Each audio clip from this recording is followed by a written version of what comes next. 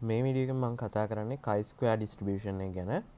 එතකොට අපි chi-square distribution එක කලින් කතා කරන්න කලින් අපි පොඩි definitions වගේ කතා කරමු. එතකොට අපි y1 y2 yn කියන ඒවා අපි random sample එකක් කියලා ගත්තොත් එතකොට මේ random sample එකේ size එක අපි n කියලා ගත්තොත් ඒක අරන් තියෙන අපි normal population එකෙන් කියලා ගත්තොත් එතකොට normal population එකේ අපි parameters තියෙනවා mu සහ sigma වර්ගයේ විදිහට මේක තමයි variance එක මේක තමයි mean එක. එතකොට මේ normal population එකෙන් තමයි මම මේ random sample එක y1 y2 yn කියන random sample එක අරන් තින්නේ. එතකොට ඒකේ size එක තමයි n කියන්නේ. එතකොට අපි ගත්තයින් පස්සේ දැන් මේකේ අපි sample එකක් ගන්නවා. එතකොට මේ sample එක ගත්තයින් පස්සේ අපිට පුළුවන් ඒ sample එකට අදාළ sample mean එක calculate කරන්න. එතකොට sample mean එක තමයි මම මේ y bar කියන්නේ.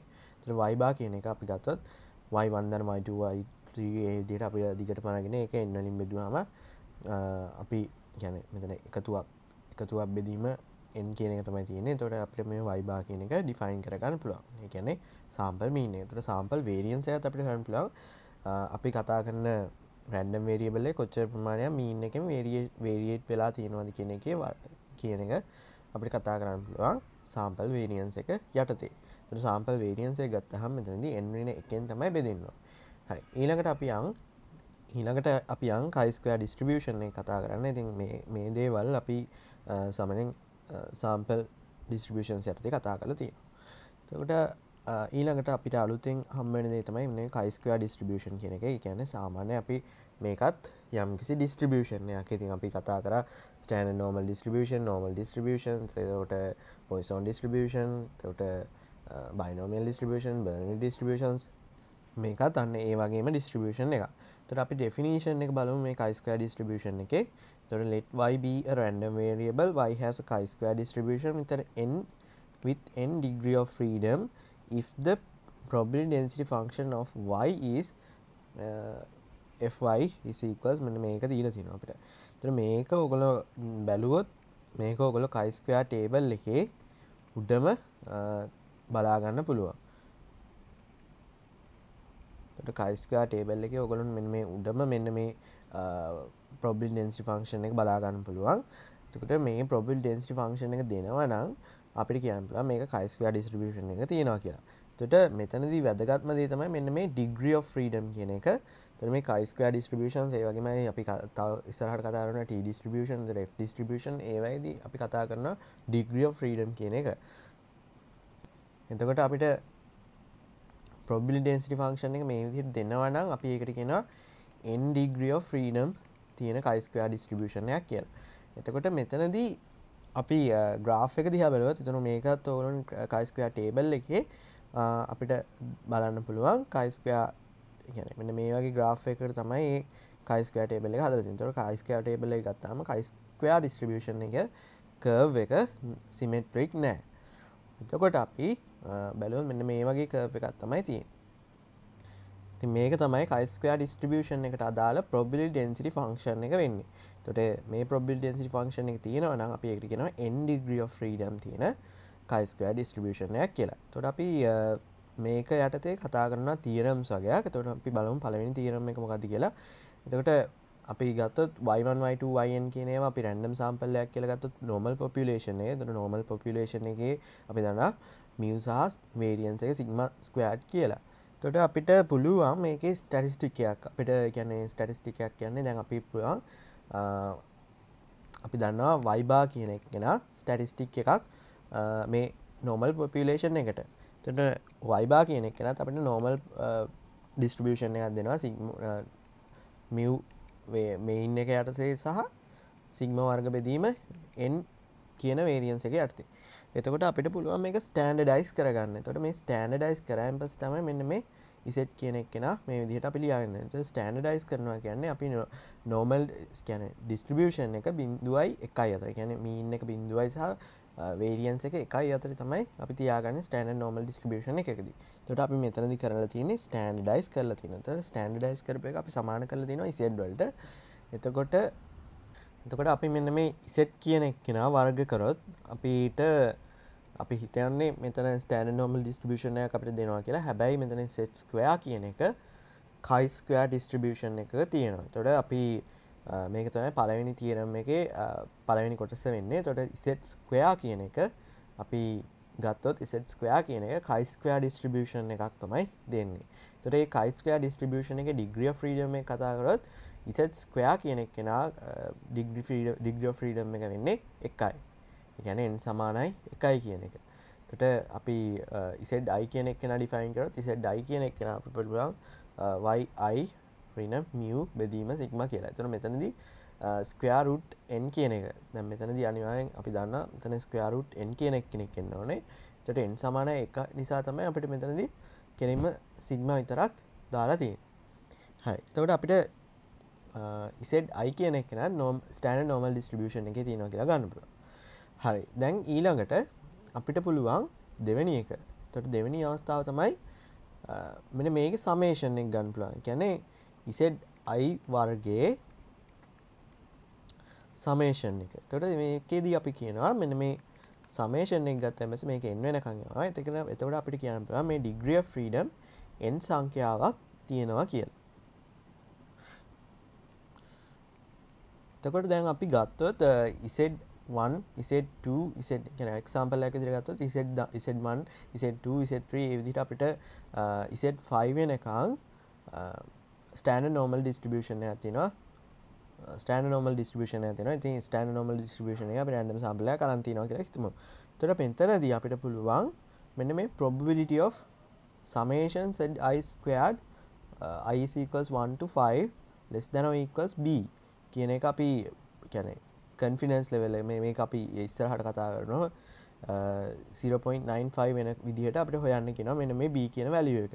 ඒතර අපි මේක කොහොමද කරමු බලන්නේ කොහොමද කරන්න කියලා බලමු. එතකොට මෙතනදී අපිට ඇත්තටම මෙන්න මේ probability එක කියන්නේ මෙන්න මේ chi square distribution එකේ යම්කිසි value එකක් එනවා මෙන්න මෙතනදී b කියලා. එතකොට මේ b වලට අඩු වෙන විදිහට මේ summation එක ගත්තාම මෙන්න මේ summation එක මේ b වලට වඩා අඩු වෙන විදිහට 0.95ක් කියන්නේ 195ක් වෙන විදිහට හොයන්න කියනවා. එතකොට අපිට මේකේ කරන්න වෙන්නේ අපිට පුළුවන් මේ probability එක chi square table එකක් use කරලා හොයන්න. එතකොට මෙතනදී අපිට දැනගන්න ඕන දේ තමයි මේකේ degree of freedom එකේ value එක කීයද කියලා. එතකොට අපිට මෙතනදී z1 ඉඳලා z5 වෙනකන් තමයි යන්නේ. එතකොට අපි මෙතනදී define කරේ i සමාන 1 ඉඳන් n වෙනකම් මේ zi වර්ගයේ යනවා නම් ඒකේ n degree of freedom තියෙනවා කියලා. එතකොට මෙතන 5 වෙනකන් යනවා කියන්නේ අනිවාර්යෙන් මෙතන degree of freedom එක 5යි. හරි. මෙතන මම අරන් තිනවා chi square distribution එක. එතකොට chi square distribution එකේ ඔයගොල්ලෝ පේනවා ඇති මෙතන තමයි ඔයගොල්ලෝ අපි කතා කරපු probability density function එක තියෙන්නේ. එතකොට මෙතනදී මේ area එකෙන් n කියන area එකෙන් තමයි degree of freedom එක දෙන්නේ. එතකොට අපිට මෙතනදී අදාළ වෙන්නේ 5 කියන value එක. එතකොට මේ 5 line එක තමයි අපි බලන්න ඕනේ. එතකොට ඒකට අදාළ probability එක. කියන්නේ මෙන්න මෙතනින් තමයි f කියන value එක probability value එක දෙන්නේ. එතකොට probability value එක අපිට හොයන්න ඕන 0.95ක් වෙන විදියට. 0.95ට අදාළ value එක තමයි මෙතන තියෙන්නේ 11.1. එතකොට b කියන්නේ අපිට 11.1ක් කියලා ලැබෙනවා. හරි. chi square distribution එක යටතේ තව theorem එකක් කතා කරනවා අපි. මේ ඒ theorem එක ගැන තමයි මෙතනදී කතා කරන්න යන්නේ. එතකොට අපි අර විදිහටම y1 y2 yn කියන ඒවා අපි random sample එකක් විදිහට ගත්තොත් size එක n වෙන ඒක අපි අරන් තියෙන්නේ normal distribution එකෙන් කියලා ගත්තොත් එතන normal distribution එකේ තියෙනවා mu සහ sigma squared කියන parameters. එතකොට අපිට පුළුවන් මෙතනදී මෙන්න මේ theorem එකට අනුව මෙන්න මේ කියනවා n ඍණ 1 බෙදීම sigma වර්ගය s වර්ගය සමානයි මේක කියලා. එතකොට මෙතනදී මේකට chi square distribution එකක් තියෙනවා. එතකොට chi square distribution එක අපි define කරන්නේ මෙන්න මේ chi කියන ලකුණෙන්. එතකොට මෙතනදී degree of freedom එක ගත්තොත් n ඍණ 1 degree of freedom එකක් තියෙන විදිහට තමයි මෙයා chi square distribution එක දෙන්නේ කියලා කියනවා. එතකොට මේක ඇත්තටම අපි ගත්තොත් යම්කිසි statistic එකක් වෙන්න පුළුවන්. එතකොට අපි බලමු මේ theorem එකෙන් කියන්නේ මෙන්න මේක අපි ඇත්තටම මෙන්න මේ කෑල්ල කොහොමද ගන්න කියලා. එතකොට අපි ගත්තොත් මෙතනදී S වර්ගය කියන එක අපි දන්නවා. S වර්ගය කියන්නේ sample variance එක. එතකොට sample variance එකේ තියෙනවා y i ඍණ y බා වර්ගය i සමාන 1 ඉඳන් n වෙනකන්. එතකොට මේකේ n ඍණ 1. එතකොට ඔයගොල්ලන්ට පුළුවන් මෙතනදී n ඍණ එකෙන් වැඩි කරලා සිග්මා වර්ගයෙන් දෙපැත්තම බෙදන්න. එතන පුළුවන් මෙන්න මේ ප්‍රකාශනය ගන්න. හරි. දැන් අපිට කියන තීරම් එක තමයි මෙන්න මේ කෑල්ල ගත්තොත් මෙන්න මෙයා chi-square distribution එකක් දෙනවා කියලා. හැබැයි එතනදී degree of freedom එක වෙන්නේ n ඍණ 1. හරි. දැන් අපිට මේක තමයි තීරම් එක. එතකොට chi-square distribution එක අපි පළවෙනි තීරම් එක විදිහට අපි පාවිච්චි කරා z square කියන එක chi-square distribution එකක් දෙනවා කියලා. ඒ වගේමයි ඒක degree of freedom එක 1යි. එතකොට තව එකක් ගත්තා අපි summation z I squared කියන එක අපි ගත්තා n degree of freedom එකක් තියෙන chi-square distribution එකක් කියලා. එතකොට මේ දෙවෙනි තීරම් එකේ කතා කරන්නේ මෙන්න මේ statistic එක chi-square distribution එකේ තියෙනවා කියලා. එතකොට අපි ගත්තොත් example එකක් ගත්තොත් consider random sample of size 10, find a1 and a2 such that මෙන්න මේ විදිහට probability එක දෙන විදිහට හොයන්න කියනවා. a1 සහ a2. එතකොට අපි මේක කොහොමද කරන්න කියලා බලමු. එතකොට දැන් අපි දන්නවා මෙන්න මෙතන S වර්ගය කියන එක නා a1 a2 යටතේ තියෙන විදිහ කියන්නේ අතරේ තියෙන විදිහට හොයන්න කියනවා. එතකොට මේ probability එක ගත්තාන් පස්සේ මේ probability එක 0.9ක් වෙන විදිහට තමයි අපිට හොයන්න කියන්නේ. හරි. දැන් අපි බලමු කොහොමද මේක කරන්න කියලා. එතකොට අපි දන්නවා මෙතනදී random sample එකක් ගත්තා. random sample එකේ size එක තමයි 10. කියන්නේ n සමානයි 10යි. එතකොට අපි මේක solve කරනකොට අපිට පුළුවන් අපිට මේ ස්ටැටිස්ටික් එකක් එන විදිහට අපිට මේක හදාගන්න. එතකොට අපි දන්නවා මෙතන s වර්ගය තියෙන්නේ. එතකොට අපිට පුළුවන් මේක n ඍණ එකකින් වැඩි කරලා සිග්මා වර්ගයෙන් බෙදන්න. එතකොට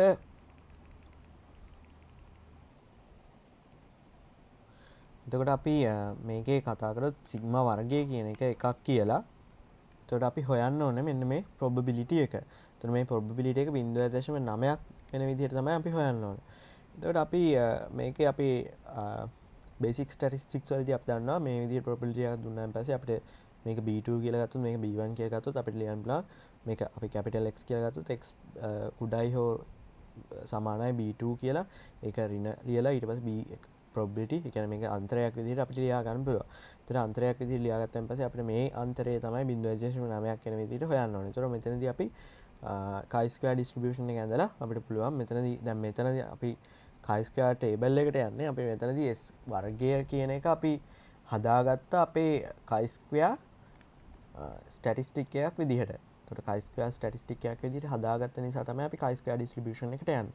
එතකොට chi-square distribution එකට ගියාන් පස්සේ අපිට පුළුවන් මෙතනදී b2 කියන එක නම් මෙතන දාලා ඊට පස්සේ මෙන්න මෙතන තියෙනවා b1 කියලා එක අපිට පුළුවන් මේ දෙකේ අන්තරය 0.9ක් වෙන විදිහට හදාගන්න. එතකොට අපි ගත්තොත් මෙන්න මේ b1 කියන එක කෙනාට අඩුවෙන් අපි ටේබල් එක දිහා බැලුවොත් අපිට ටේබල් එකේ තියෙන අඩුම වැලියු එක වෙන්නේ 0.05. එතකොට 0.05 තමයි අඩුම වැලියු එක වෙන්නේ. එතකොට අපිට අනිවාර්යෙන් අඩුම වැලියු එක විදිහට 0.05 තමයි ගන්න වෙන්නේ. ඒ කියන්නේ මෙන්න මේ කොටස 0.05ක probability එකක් තියෙන විදිහට තමයි අපි හොයන්නේ. ඒ වගේමයි මේ කොටස ගත්තාන් පස්සේ මේ කොටස 0.05ක් වෙන විදිහට තමයි අපි හොයන්න ඕනේ. එතකොට අපි මෙතන ගත්තොත් මේ සම්පූර්ණ probability එක ගත්තොත් මෙන්න මෙතන ඉඳන් මේ 0.0 මෙතන පටන් ගන්න start එකේ ඉඳලා මේ කෑල්ලට වෙනකන් තියෙන probability එක අපි ගත්තොත් ඒ සම්පූර්ණ probability එක 0.95. එතකොට මේ 0.95න් මේ 0.05 අඩු කරාම තමයි අපිට ඔන්න ඔය 0.9 කෑල්ල මෙන්න මේ කෑල්ල අපිට එන්නේ. එතකොට මේ තියෙන්නේ මේ 0.95ක probability එක තමයි අපි ගත්තොත් ඒක තමයි අපි කියන්නේ probability x කුඩායි b2 කියලා.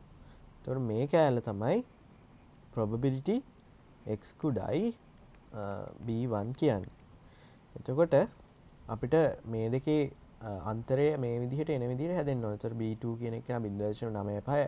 ඉතින් මෙතන 0.95 සිලෙක්ට් කරන්නේ අපි මෙන්න මෙතන 0.05 කියලා දන්න හින්දා.